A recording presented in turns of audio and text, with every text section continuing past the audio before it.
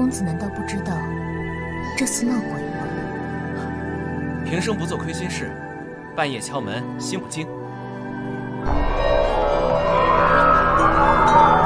我叫聂小倩。姑娘，聂姑娘，小倩。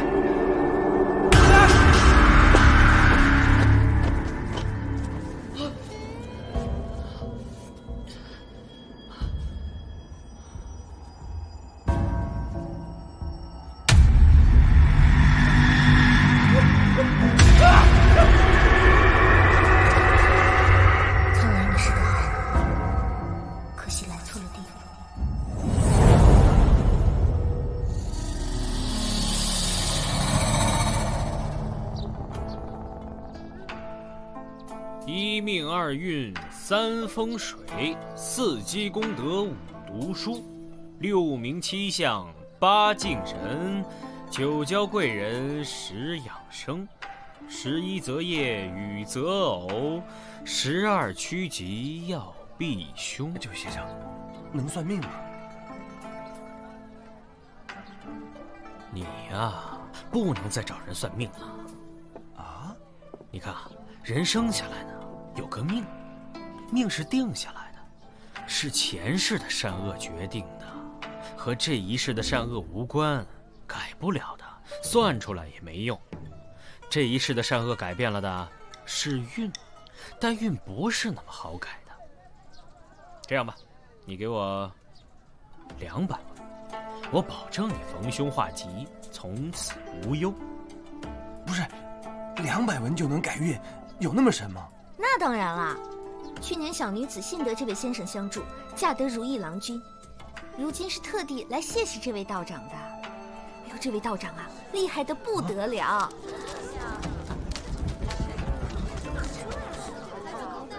哟，看热闹！不，我给你逢凶化吉呀！哎呀，等等，什么热闹，带我一块儿啊！ 你看看，好像要出大事了。出什么大事？你不知道啊？辅国大将军刘洪基刚从塞外回来，原本一直驻扎在城外，怎么突然进到长安城里了？听说呀，这刘洪基张扬跋扈得很啊。哎呀，他要是面圣的时候还这样，可就麻烦了。反正不关咱们的事儿，到时候就看好戏喽。就是。那穷书生怎么还在啊？萨摩，快换了衣裳，给老娘收房钱去。 小倩，小倩，小倩，小倩，小倩，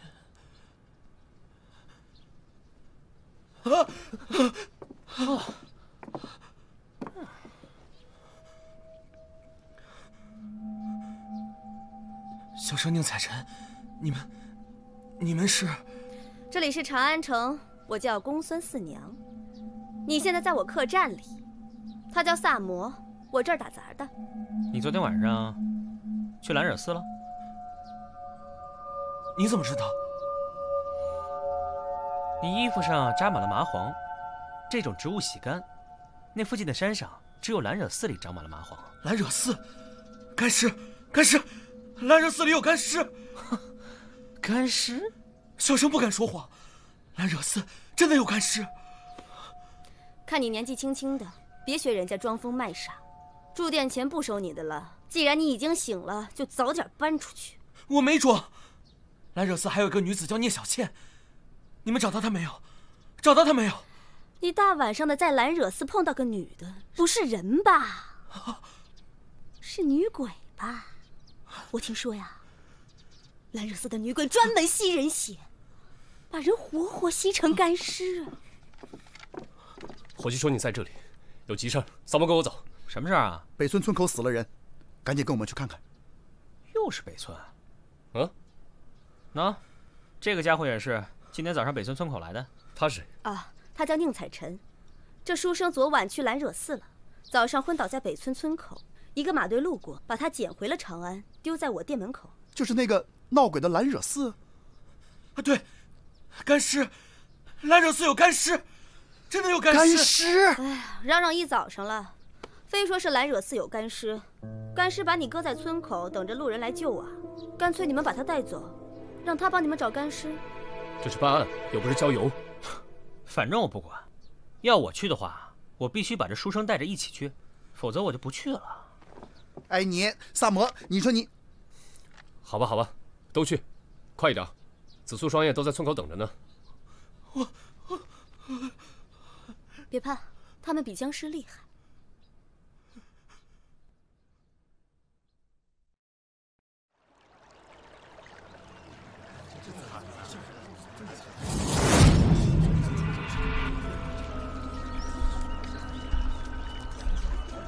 哎，这不是早上那个书生吗？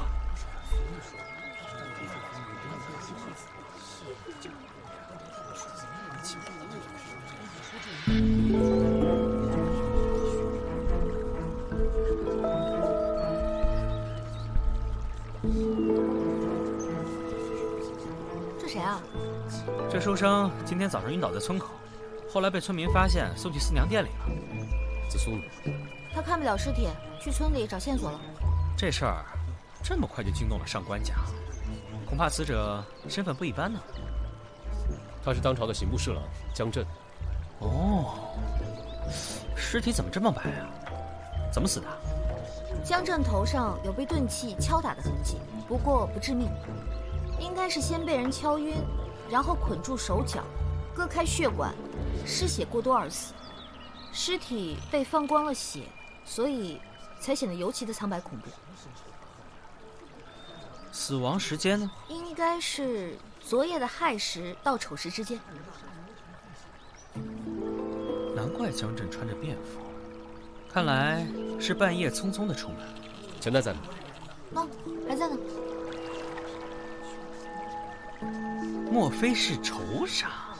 哦，还有，江震不一定是在河边被放血的，失了那么多血，附近应该有大量的血迹才对。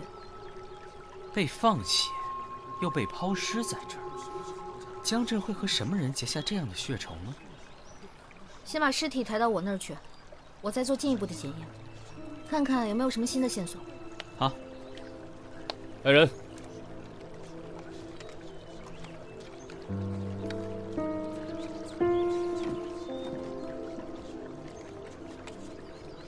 等等，怎么了？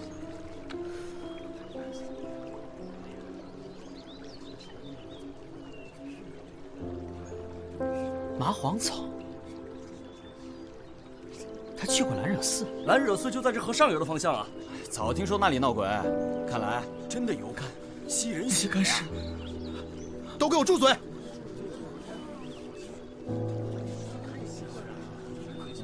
看来确实得去一趟兰惹寺。好啊，那么我们就一起去兰惹寺一趟。走吧，书生，带我们去找干尸啦！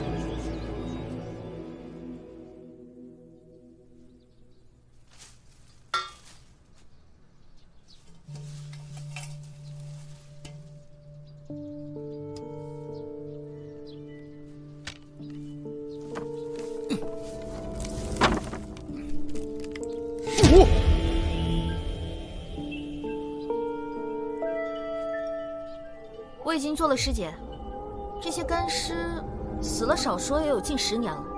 哎呀，我长这么大见过那么多死人，干尸我还是第一次见。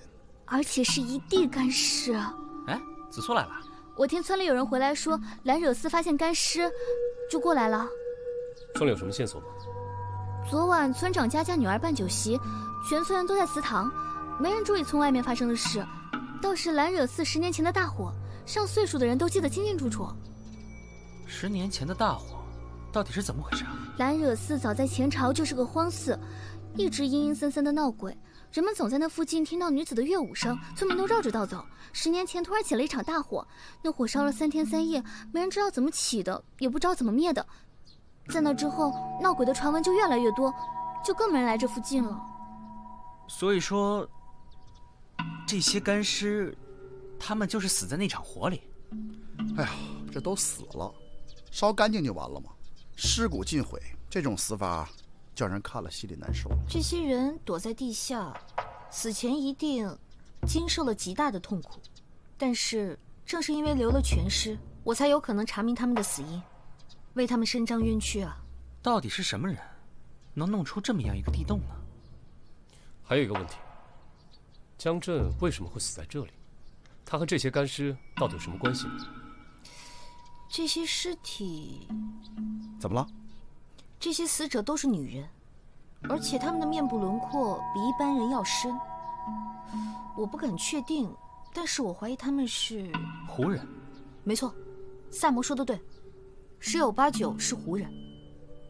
书生，你昨晚到兰惹寺是什么时辰？我记得我走到村口，天刚刚全黑，然后又走了大约1个多时辰，才迷了路。那个时候应该是亥时吧？这么说，你在兰惹寺的时候，江震还没死？我不知道什么江震，我就想知道小倩呢？小倩又是怎么回事？如果真有这么个人的话，他要么是凶手，要么也肯定看到了什么。先别管那个小倩了，先把尸体抬到我那儿去。是。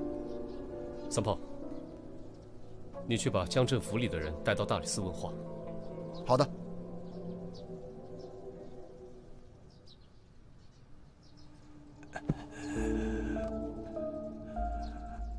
老夫是江侍郎府上的老仆。你最后见到江侍郎是什么时辰？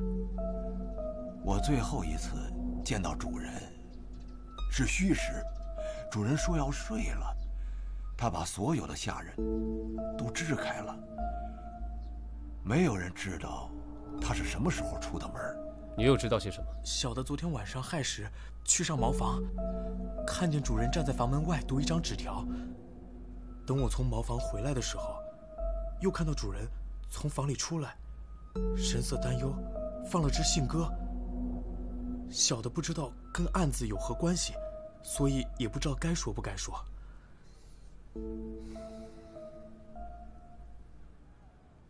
喂，大清早的又去哪儿鬼混啊？我约了子苏，再到兰染寺去看一眼。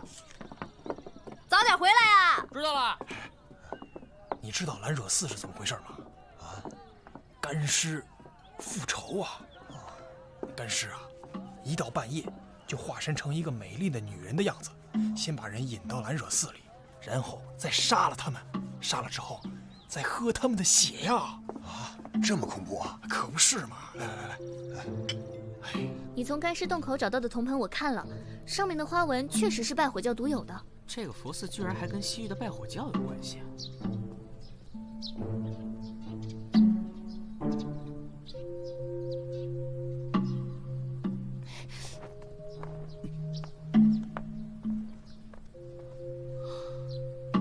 嚯，居然派了这么多人把守兰惹寺，也太夸张了吧？怎么了？你没事吧？哎，这地上的东西好像不是石头啊。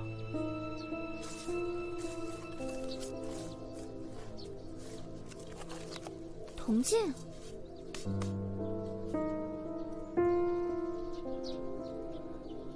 还有个耳环。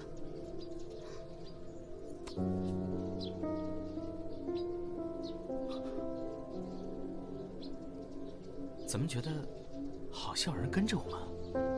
有吗？走吧。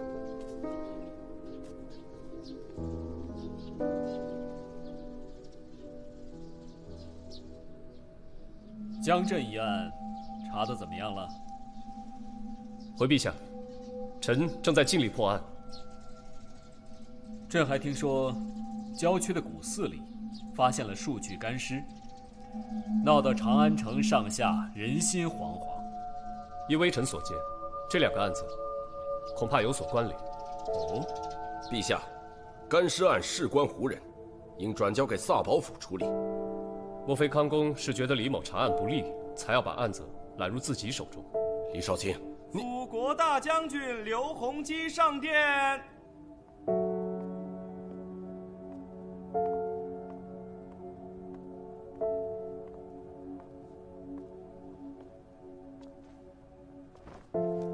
陛下，臣来晚了。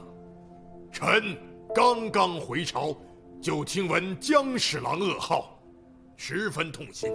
臣愿协助大理寺共同查案，恳请陛下恩准。康将军在边疆劳苦功高，此次回朝还愿为朕分忧，朕岂有不准的道理？谢陛下。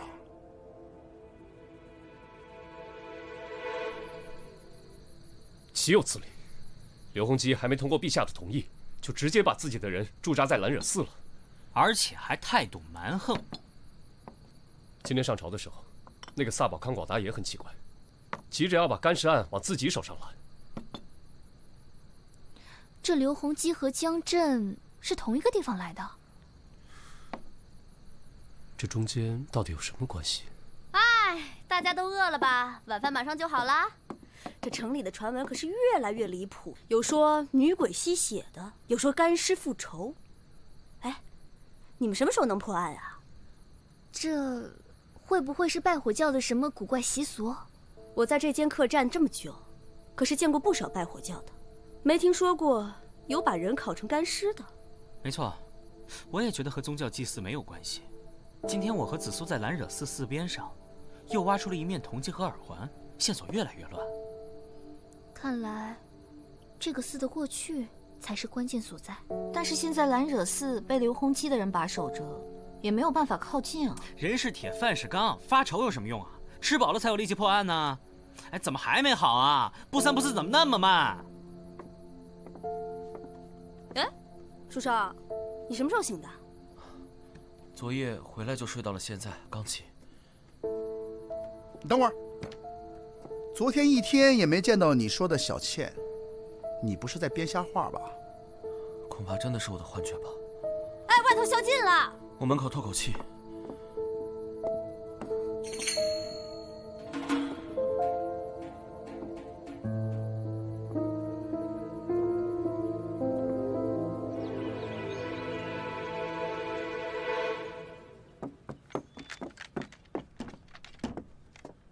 小萨，怎么？快起来，出事了！哎呀，大清早的吵人睡觉，快起来！什么事儿？萨宝府的康广达也死了。什么？你叫上书生，咱们一起去看看。好，你赶紧的啊！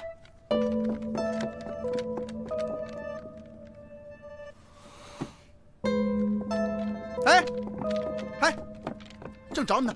走，又有人死了，跟我走。去哪儿啊？哎呀，去哪儿你甭管了，没准能看见家小倩呢。走。我不去。走了。我不去。走了。都说了我不去了。走。死亡时间应该是昨夜的子时到寅时之间，死亡原因还不清楚，身上别处没有伤痕，头是死后才砍下来的。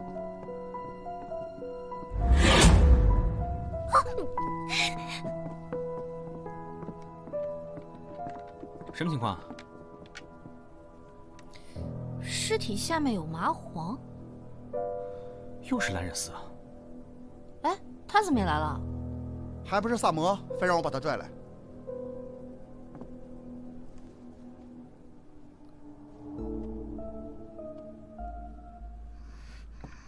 紫苏姑娘，别怕啊，别怕。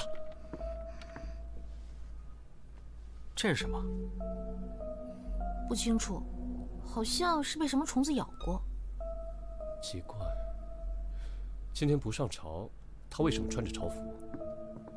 啊，我一会儿过去看看。什么事？说。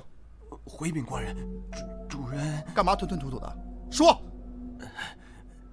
既然主人已经过世了，老奴也管不了那么多了。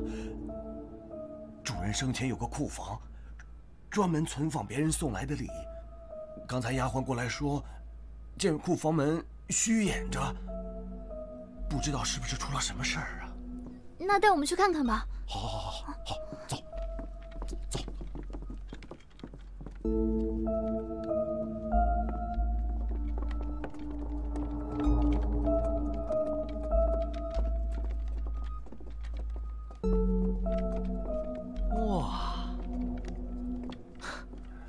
你们主人够可以的，这些东西得值多少钱呢？哎，这么重要的库房就没个人看守吗？回官人的话，原来有个看门的，昨天主人突然发了好大的火，把那个人打发回家了，还没来得及找个新的。你快点看看有没有什么东西丢了。是，快点点。哎，李志啊，你们官差不多大，你家里是不是也这么多宝贝啊？我说你。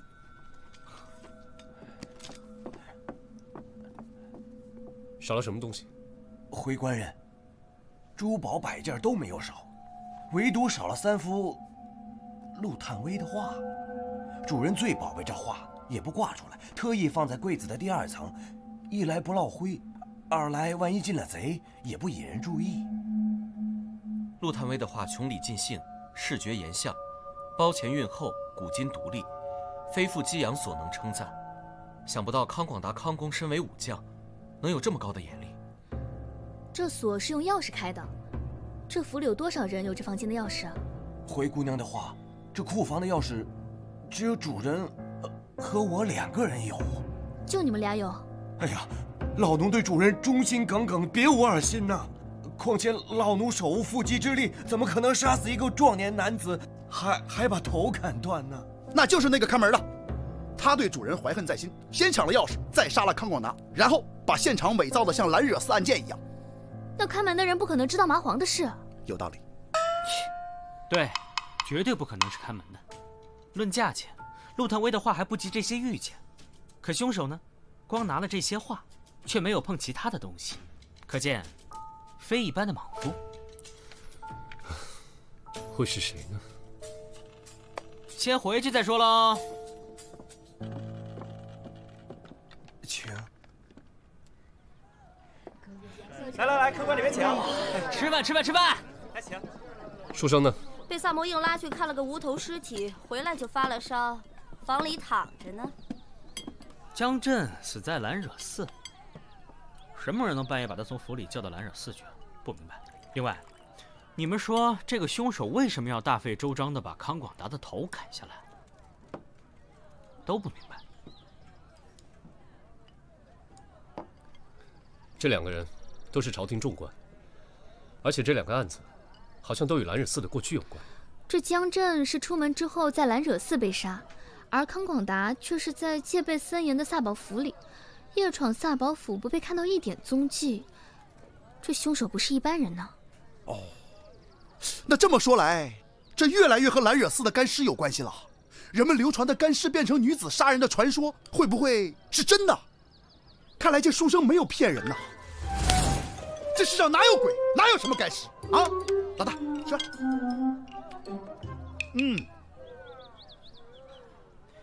还有个地方很奇怪，如果是仇杀，那么杀康广达的人为什么要拿走那些画呢？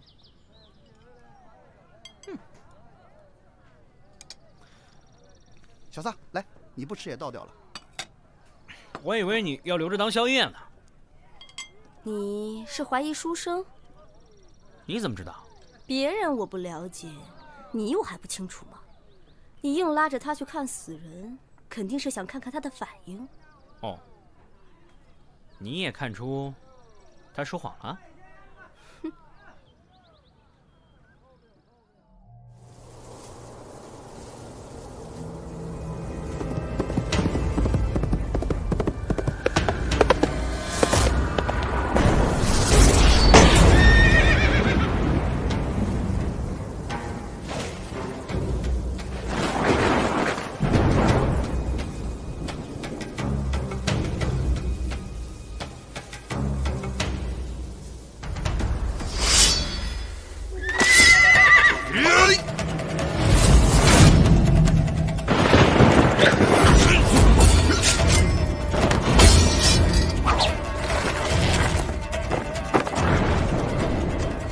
是你？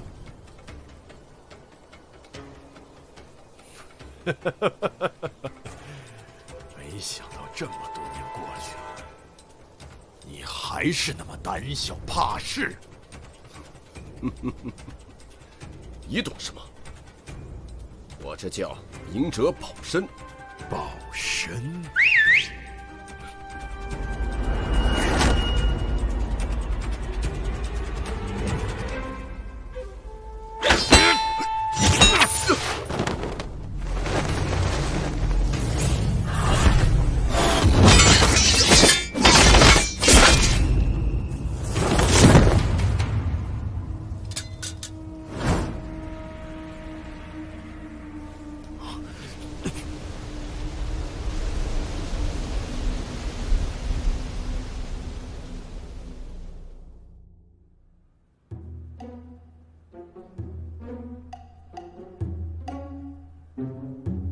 萨摩多罗，萨摩多罗，萨摩多罗。我在思考。刘洪基早上没有去早朝，你跟我一起去兰尔斯看看。那个书生怎么样？睡得香着呢，我找小六在隔壁屋守着。放心，这些个碗碟。查案。哎，李少卿，刘将军有令，任何人不得入内。麻烦通报一声，就说李治看将军没有上早朝，很是担忧，特来拜见。李少卿，刘将军他不在，你请回吧。来了，李少卿。刘将军，老夫今日身体偶感伤寒，没有去早朝，有劳李大人费心了。几位既然来了，那就进去坐一坐吧。不必了，告辞。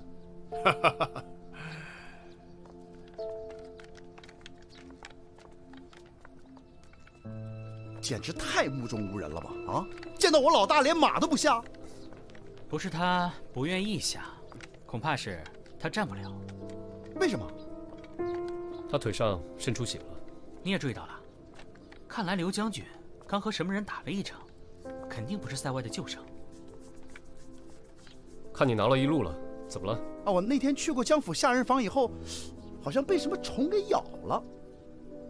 给我看看。啊，看，特别痒。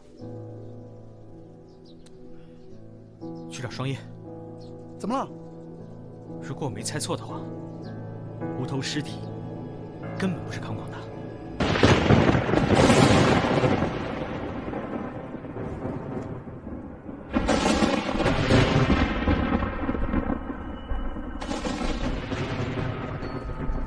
一个养尊处优的五品官身上，不可能全是虫子叮咬的疹子。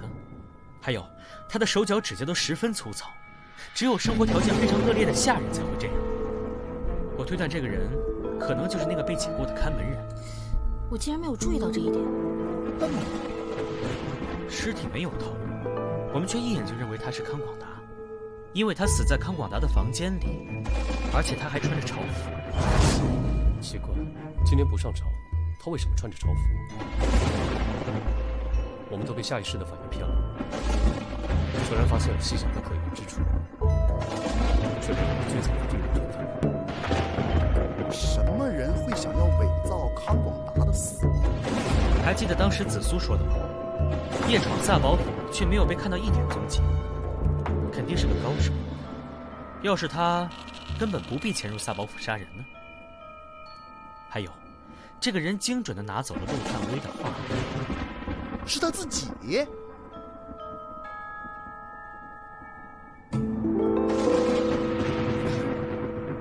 为什么呢？为了不让嫌疑落到他的头上。这江震也是他杀的，可他为什么要杀江震呢？这个我还没想清楚，但是我觉得可能跟兰惹寺过去的秘密有关。三炮，你去南康府要几张康广达的画像，明天就带人全城搜捕。好。来，案子终于破了，我们去四娘店里吃饭去。好主意。哎呦，这雨啊，一阵有一阵没的。哎，幸好这画像没湿啊。哎，怎么回事啊？案子都快破了，还吃不下去啊？我觉得还是有很多地方想不明白。等雨停了，这样三炮把康广达给抓了，一切不就明白了吗？那书生呢？在楼上呢。我去看看他。来吃饭。书生，我们一起在下面吃庆功饭，你要不要一块来高兴高兴？什么？凶手抓住了？还没有，不过我们已经知道是谁了。明天就要开始全城搜查，你来不来？来。书生，下去一块吃饭吧。啊，不了，我想把这本书给读完。你们吃哈。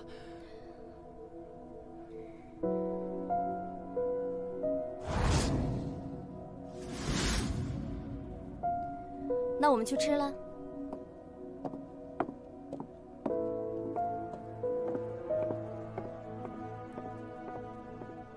就你呀，信不信？分分钟给你拿下！等我哦。少卿，少卿，又有人被放血死在北宋河边了。什么？他，就是他！啊！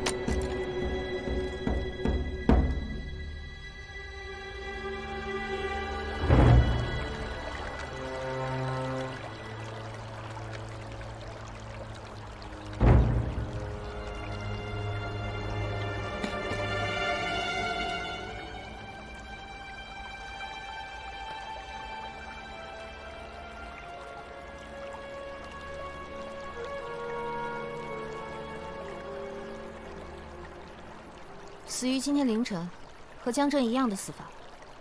杀死他的和杀死江震的凶手一定是同一个人。难道我们一直都想错了？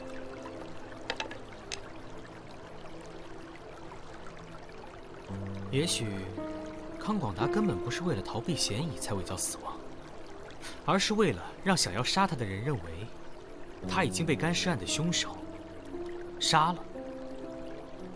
可是他还是死了呀。这么说，我们不仅要找干尸案的凶手，还要找另外一个想要杀康广达的人。他身上还有很多乱伤，像是经过了一番打斗。割断血管的痕迹是2种不同的痕迹。打斗？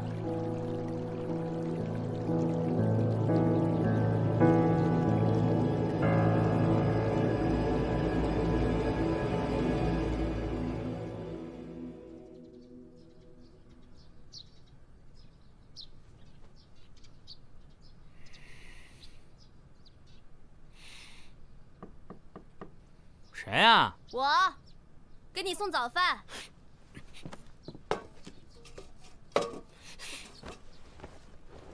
进来吧。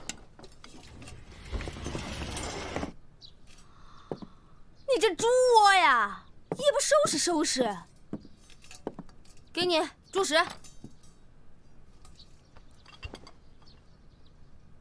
这什么？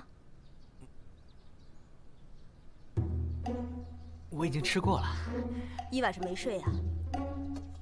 弄什么东西呢？照妖镜啊。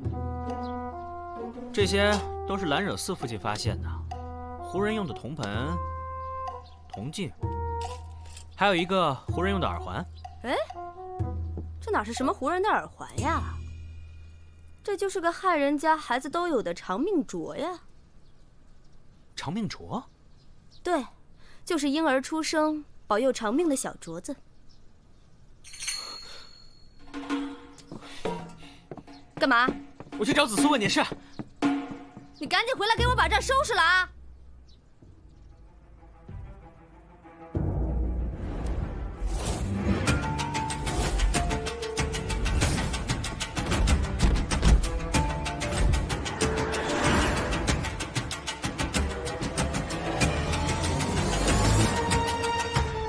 找到了。16年前，江震、康广达护送一对进贡的胡姬，然而这对胡姬半途逃亡。江震、康广达早就认识，而江震和刘洪基也是来自同一个地方。我终于明白10年前究竟发生了什么。老大让我来找你们，快去大理寺，书生大清早起来就认罪了。啊！走。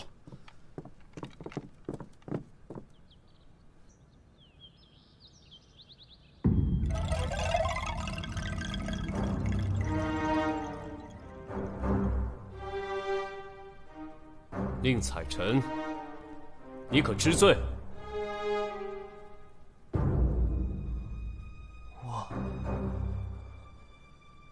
人不是他杀的。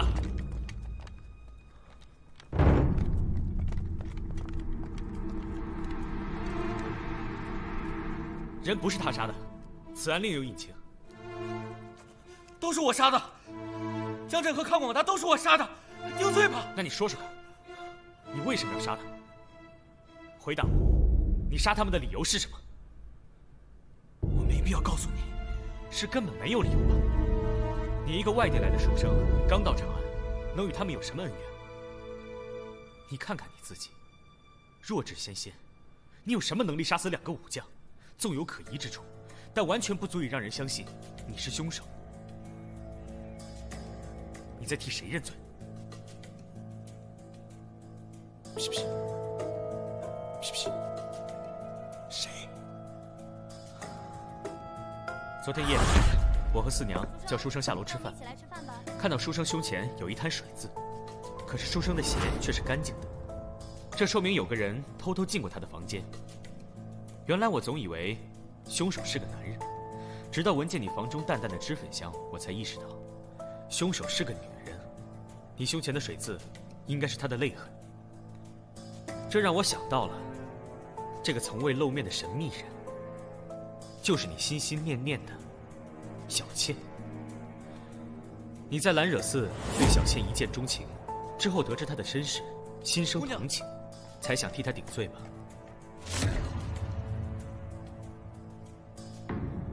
彩晨，彩晨，小倩，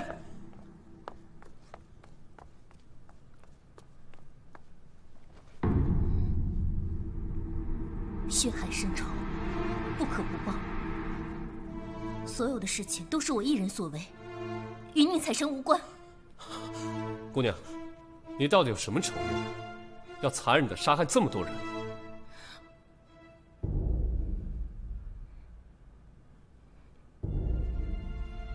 小倩要杀江震和康广达，都是为了一个原因，她要为母报仇。16年前，曾有一对进贡的胡姬莫名失踪，而当时负责护送的正是江震和康广达。不难想象，他们为了一己私欲，把胡姬私藏了起来。但不知何时，胡姬搬到了兰惹寺里。我和紫苏在兰惹寺附近挖出了一些胡人的东西。一开始我以为那些只是些胡姬的配饰，直到四娘提醒我，那里面有一只长命镯。我这才想到，在大火中死去的胡姬们，可能有后代复仇，对吧？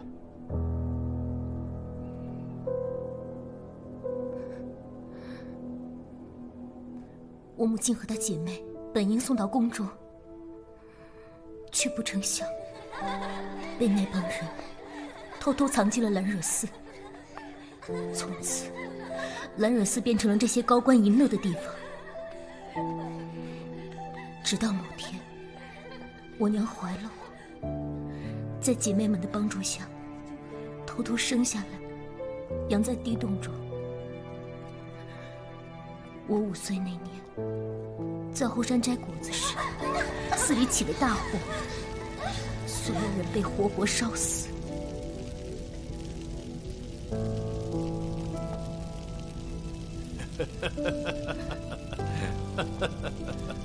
我眼睁睁看着那3个禽兽笑着离开。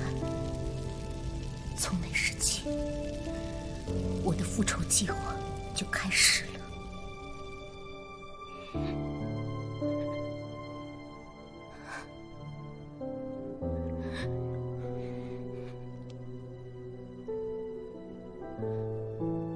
好了，这一切既然都是聂小倩所为，那么你们放了小倩吧，她只是给她的母亲报仇啊！求求官人了，你们放过她吧！你们是什么人？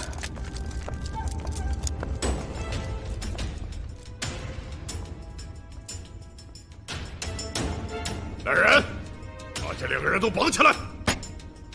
没有我的命令，谁敢在大理寺放肆？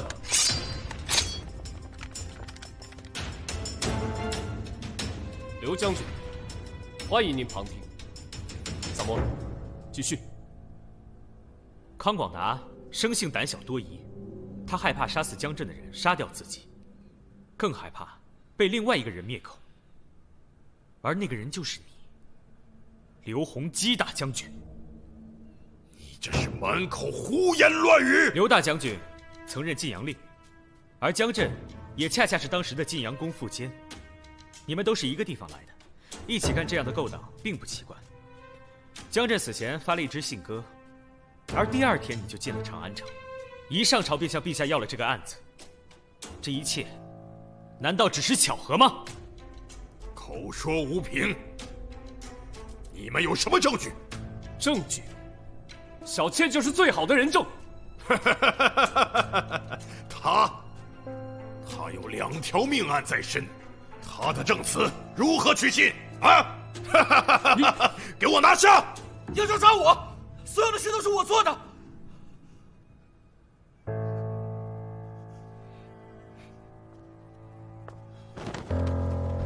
小倩。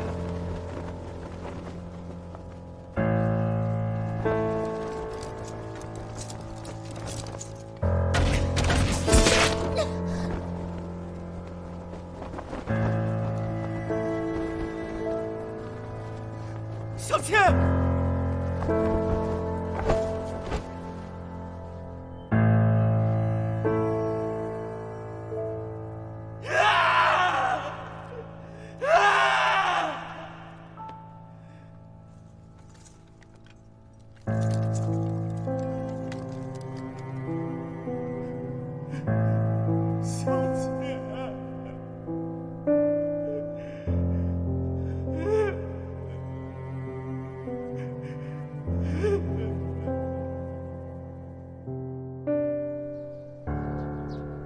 听说刘洪基出城了，难道就这么让他走了？刘洪基在边疆战局上很重要，陛下不会因为这种陈年旧事就治他的罪，还是让他回塞外打仗去吧。这样一个罪人竟然毫发无伤，而一个年轻的女子却被仇恨给毁了，这世上的事情怎么说得清楚呢？吃饭了。鸡腿。